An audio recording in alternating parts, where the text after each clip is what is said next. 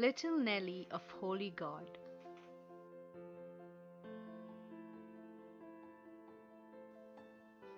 By Sister Mary Dominic.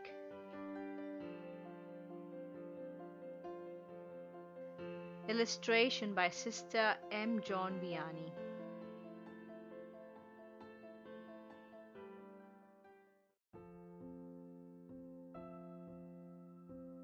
Nellie Organ was born on August 24, 1903, in Ireland.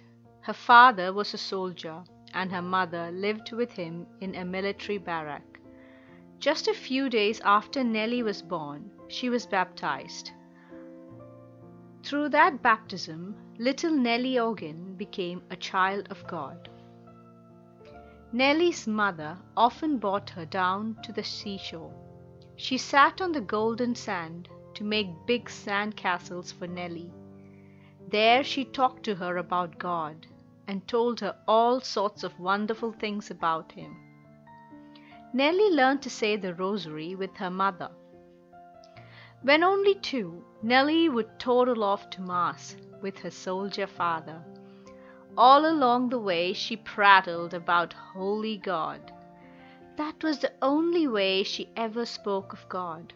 Nobody knows where she learned to call Him that.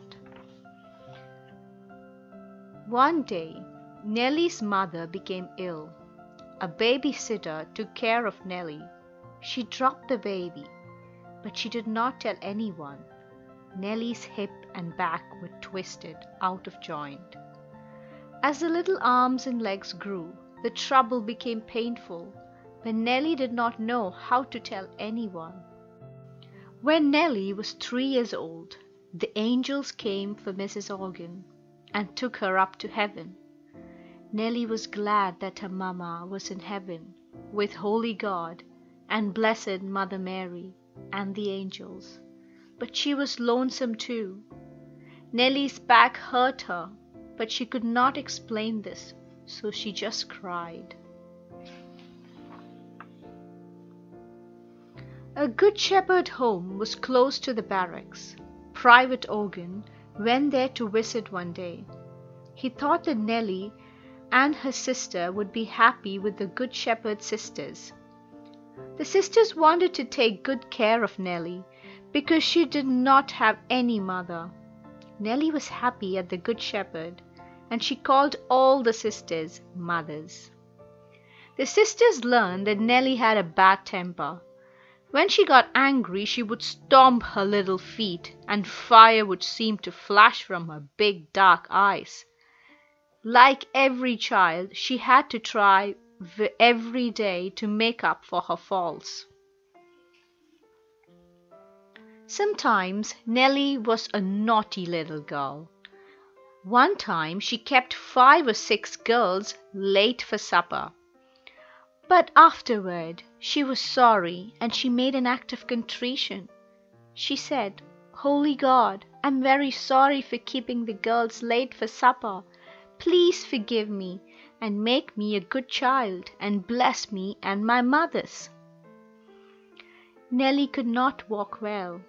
The sisters bought her special slippers with rose-colored socks. Nellie was very fond of her pretty shoes and socks. One day, Nellie stopped before a statue of the Holy Infant Jesus. "Jesus," she said, "if you give me your ball, I will give you my little shoes." "Oh, Nellie," said her nurse, "you cannot have that."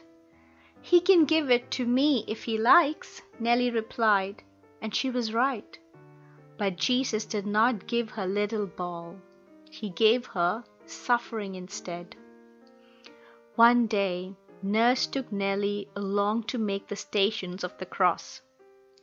Nellie could not understand why Holy God let Himself be nailed to the cross. She asked, "But why does He let them do that? He could stop them if He liked." The nurse told her that Jesus wanted to suffer and die for our sins. Nellie burst into tears, crying over and over, poor Holy God, oh, poor Holy God. One day, Nellie swallowed some red and yellow beads. They stuck in her throat.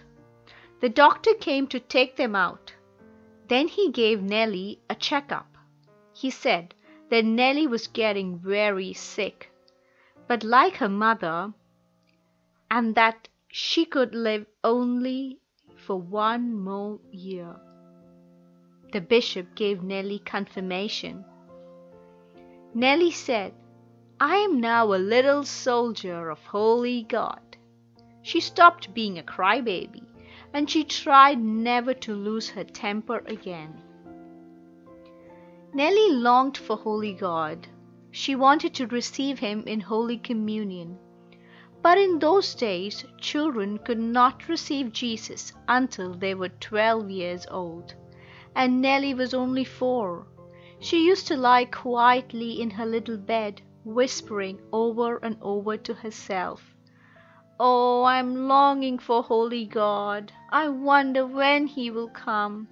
I would have to have Him in my heart." "Mother," she whispered to her nurse one morning, "when you get Holy God in the chapel, will you come back and kiss me? Then you can go back to the chapel again."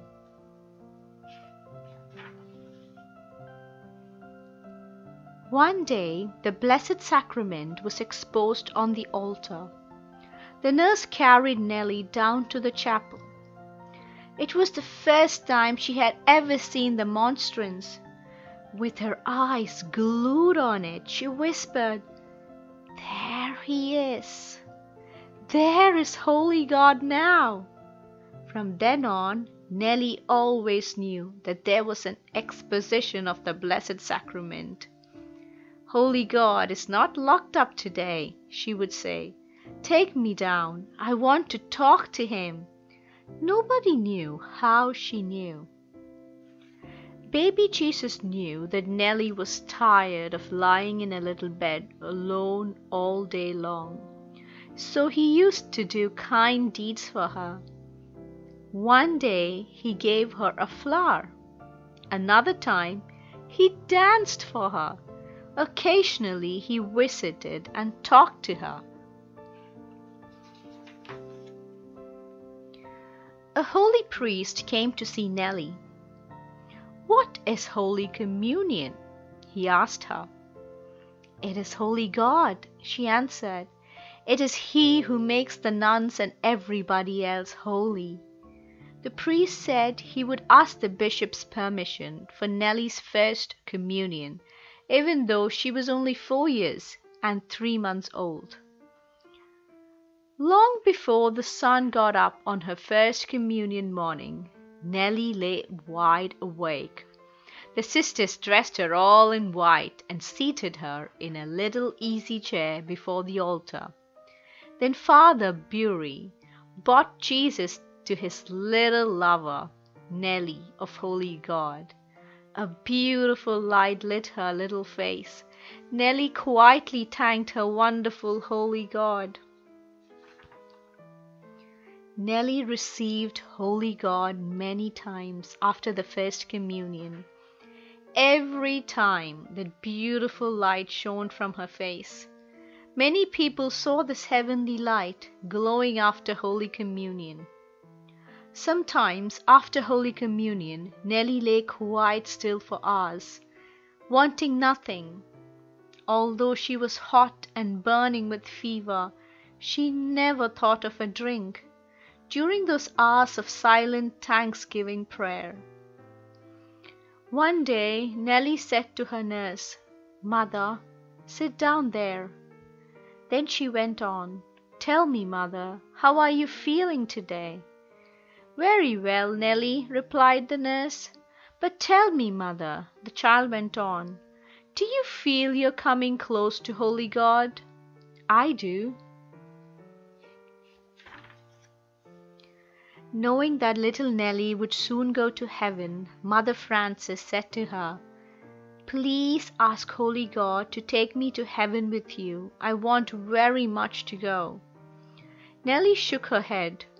Holy God cannot take you, Mother, till you are better and do what He wants you to do.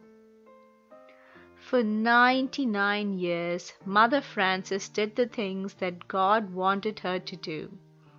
In 1960, God took her to heaven from the Good Shepherd home in St. Paul, Minnesota. Nellie was 4 years and 5 months old when she had received Holy Communion 32 times. She belonged to Our Lady's sodality and the apostleship of prayer. She had been anointed. She had received 5 of the 7 sacraments. She was really nearing Holy God. In fact, she was ready to fly into His arms.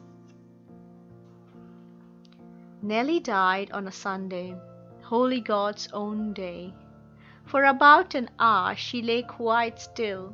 Her lips moved as though she was speaking. Then with a beautiful, happy smile, little Nellie of Holy God died. It was 4 o'clock, February the 2nd, 1908. In her first communion dress, wreath and veil, with her silver sodality medal on a blue ribbon around her neck, little Nellie was buried. Because so many people were coming to pray at her grave, little Nellie was brought 1 year later to the sisters' cemetery. Then it was found that her golden curls had grown a little, and the dress, wreath and veil of her first communion, in which she had been buried, were almost as good as new. Nellie looked as sweet and beautiful as if she just had a nice long sleep. The Holy Father, Pope Pius X, heard of little Nellie. He was told how she had longed for Jesus in Holy Communion, and how lovingly she had received Him. "There," he cried, "that is the sign for which I was waiting." A few months later, Pope Pius X said that all little children could make their first Holy Communion. He asked little Nellie's bishop for a relic of her. The bishop, who had confirmed Nellie and had given permission for her first Holy Communion, then approved a prayer for her canonization. St. Pius X wrote that he blessed all who would recommend frequent communion to little boys and girls. He said that little Nellie should be their model. Prayer. O Jesus, divine friend of little children, we thank Thee for the signal graces Thou didst confer upon Thy holy servant, little Nellie, by inspiring her with such great devotion to Thy sacred passion, and such ardent love for Thy blessed Eucharist. Grant, we beseech Thee, O Lord, the fulfillment of Thy designs regarding Thy loving little servant, for Thy greater glory, for the sanctification of souls. We adore Thee, O Jesus, ever present in the Blessed Sacrament. We pray that Thy sacred presence may be honored daily more and more, that the little ones whom Thou desirest to come to Thee may frequently approach Thy holy table. O Sacrament most holy, O Sacrament divine, all praise and all thanksgiving be every moment Thine.